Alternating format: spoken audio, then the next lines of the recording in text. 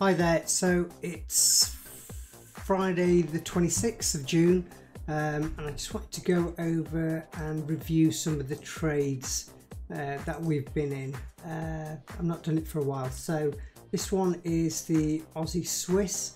You can see we went short here at 0.59712. So it did hit our first target, which was down at 0.59003. So then we moved our stops on the remaining two contracts positions. We moved them down to our entry and just a little bit below the entry, just for commissions.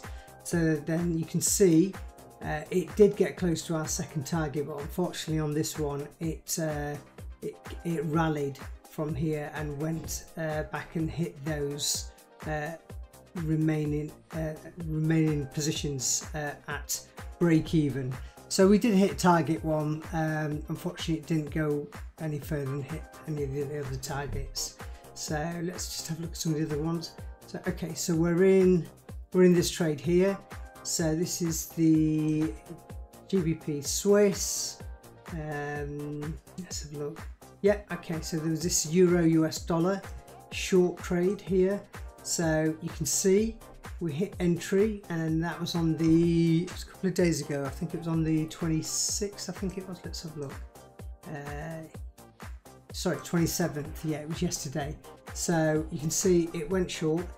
This was a day trade, rather the other one was more of a swing trade. So you can see here it hit our break-even point, which was here. So then what I did is move the stops on the positions on the three targets to just below the entry. So again, that will cover a little bit of the commissions if it did come back, and it would have been a break-even trade. But luckily on this one, you can see here it hit target one, and then it went on to hit target two. We're still in this trade, so we've left our stop here, and our target three is down here. So we'll leave this alone and see what happens. There was another trade I want to show you guys. Yeah, okay, so this is a trade we've been following for a few weeks. So you can see here, it came in, hit target one, then we moved our stop to entry plus commissions. It's actually hit target two today.